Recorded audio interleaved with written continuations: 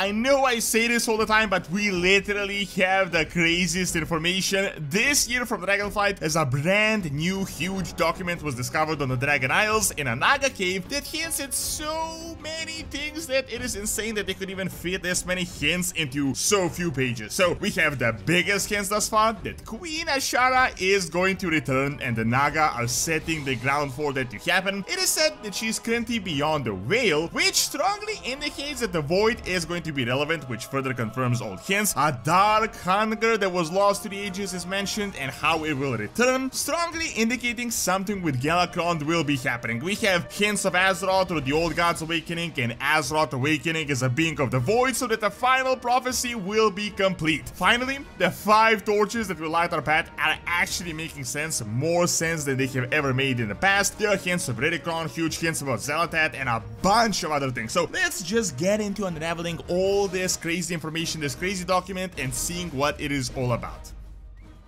So while it's been a few years since we've seen Azshara, Dragon Raja is going full steam. This video is sponsored as they're celebrating their 3rd year anniversary. This is a fully fledged MMORPG, cyberpunk and open world that you can play right on your phone. Right now is literally the best time to get into Dragon Raja, as all players who return can get a lot of diamonds, anniversary limited outfits, cool new motorcycles, avatars, and an avatar frame. You can get a Ghost Sugar outfit and a Sakura pupil and Phantom Lord motorcycles only during the 3rd anniversary. The game is constantly growing as the open world expands, and a new map Cambridge is coming with a new story and a big dynamic aura. Additionally, the 13th new class has been updated and the Shadow Fencer is available right now. You can not only deal great damage with a foil, but you can also control enemies. So it's literally never been a better time to get into Dragon Raja. You can win a ton of rewards, try the new class and the new map. All you have to do is use the promo code right on the screen or click my link in the description below. See you in game.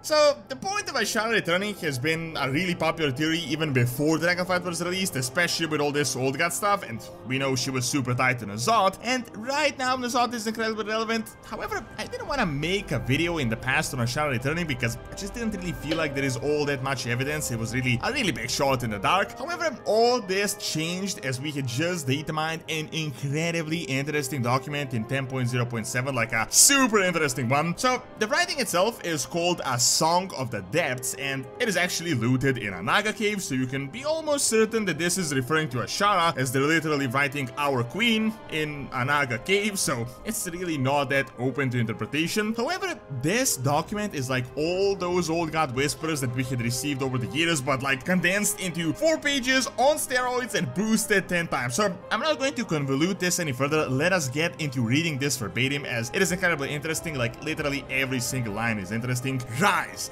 rise, our queen calls to us from beyond the umbral veil. She has transcended the circle of stars and basks in her eternal grandeur. The time we have long awaited is nigh. So let's dissect this bit by bit, because there's actually some crazy things that are revealed when you read between the lines. Obviously, as I said, this is Naga writing. Our queen is literally just Queen Azshara. There is not another Naga queen. Then they say she, once more confirming Azshara, and that she has transcended the Circle of Stars. As you know from BFA, the Circle of Stars is the last N'Zoth mechanism, the prison. It was literally a place we saw personally, and her eternal grandeur is just highborn speaking, because they always worshipped Azshara, plus there is the Eternal Palace. What a lot of people might have actually missed in this quote though is the so-called Umbral Veil. We quite recently learned that Umbra is the void back in Shadowlands, which means that Azshara is beyond the veil of the void, and we know she literally worked with void beings, the old gods, which strongly indicates that there is going to be significant void, like the void realm involvement in the near future. I think this hint alone just itself is huge, that she's beyond the void veil. Now, the document continues. Even now, the Harbinger gathers the children of the first flesh to reclaim what was lost. They must remember their vows and serve those to whom they owe fealty. So this one is a bit more difficult to untangle, but we'll get into more pages so we get more context on what they're actually talking about. A lot of people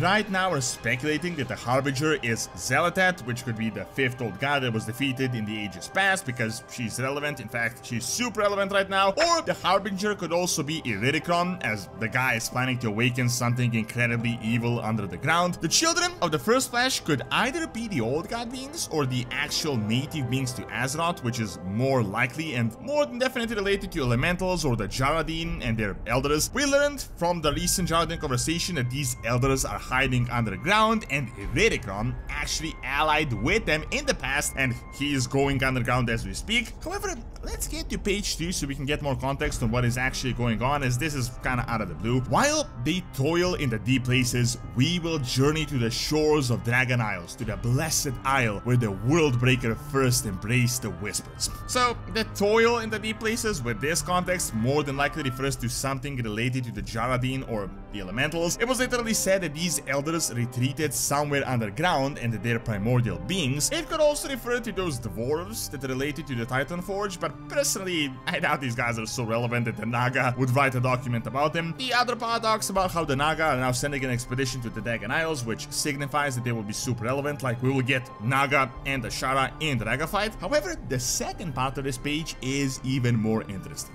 As one storm recedes, another rises. The torches have been lit. The secret he buried will strike as a dagger into the hearts of his skin. Now, I know most people are super sick of this quote already, but I literally think this might finally be it. It has never been more relevant. The famous 5 keys to open our way, 5 torches to light our path. This document says that the torches have been lit. I mean, keep in mind, they specifically state torches. We have 5 oath stones, and if you look at these oath stones, they are physically, like, they're literally torches. They literally look like physical torches. We've never had anything so direct related to this quote in the past. To top this all off, we have this grand return of Azshara, we have the Harbinger and all these crazy things, and if this quote was ever relevant, it is now. However, the second part of this quote is even more interesting. The secrets he buried will strike as a dagger into the hearts of his skin. This further confirms these crazy secrets we're discovering about Deathwing and Forbidden Reach, and I really think we know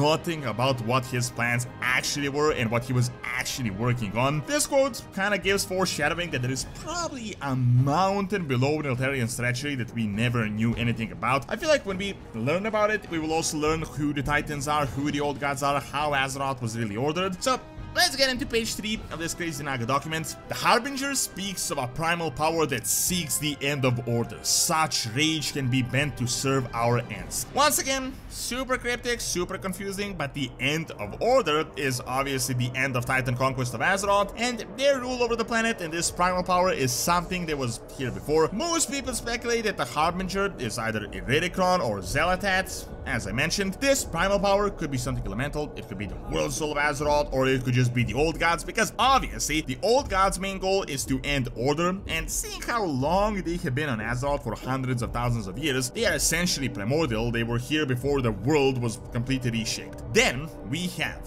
a hunger lost to the ages will be reclaimed. A dark heart left broken awaits the taking. This one is probably the most interesting line of this entire document. It was said that Iridikron had this crazy hunger that they recently mentioned in the cinematic, but a hunger lost to the ages was literally Galakrond, the biggest menace to Azeroth in the ancient times. Recently, there was a lot of speculation that this hunger is related to decay magic, which may be natural, but it is most likely Old God related. Now, in regards to the dark heart left broken awaits the taking, some people speculate that this could be Morozon because he's a dark version that awaits his demise, but in my opinion, I feel like this could strongly refer to Y'Shaarj as well. We know his heart remained in Pandaria. It was quite literally a dark heart. There have also been other significant hints of Y'Shaarj being relevant once again and possibly returning, and him being broken is when he was pulled out. However, on the other side, it could totally refer to something entirely different that is yet to be introduced and will be introduced in the near future. Now, the document continues. When these things come to pass, the Harbinger will fulfill the final prophecy and complete the awakening. In my opinion, the awakening almost certainly refers to awakening of the Old Gods or the awakening of Azeroth, and both could really be plausible. You can check out a video I made recently, but there is an incredibly popular theory that Azeroth is in fact a 5th Old God, or that the Old Gods actually succeeded in their mission of corrupting the World Soul, and the Titans lied that they managed to stop it in the last moment. It is also why Sargeras plunged the sword into Azeroth, because it is an Old God. The prophecy and the mission of the Old Gods was to turn the World Soul transformable into a being of the void. The theory states that the old gods almost entirely succeeded, but the Titans arrived, hid this place of corruption, and pretended everything was okay. This document would confirm that the final prophecy, this ultimate mission, will happen, and that the awakening of Azeroth as a being of the void will finally be a thing. Lastly, we have, only then shall our queen return to reign over sea and sky and earth. We must make ready. Rise, rise, soon all that was hidden will be revealed. Now, the first part of this obviously just refers to Naga loyalty to Azshara and them following their queen. However, I think the last sentence is incredibly relevant. Soon, all that was hidden will be revealed. Now, if you guys have followed the recent Old God documents that we have discovered in Neltharian's personal library in Forbidden Reach, it states that the ordering of Azeroth wasn't as successful as the Titans claim, and they didn't exactly cleanse the world of the Old Gods, as that seems to be impossible, and that they hid something beyond the waves, something really evil and something really dark. In my opinion, I think this is what the document states, how all that was hidden will be revealed. Of course, right now all this information is actually datamined from 10.0.7, so we could refer to multiple scenarios. As I said, the Harbinger, the Awakening, all this could be multiple characters, it could be multiple scenarios. However, what is almost 100% certain at this point is that the Naga are coming back, and that Queen Azshara is going to actually play a pretty significant role either in this expansion or the next. However, it looks like a lot of these speculations weren't just BS, because we are getting heavy hints of Xal'atath being relevant, Iridikron, Galakrond, and this Dark Hunger, and who knows, maybe even this outlandish theory that Azeroth is in fact an old god may end up being true. Thank you for watching. Check out who is this pirate that ventured to the dark side of Azeroth and returned, and also check out Doronsmovies Academy for videos on real world history. See you next time.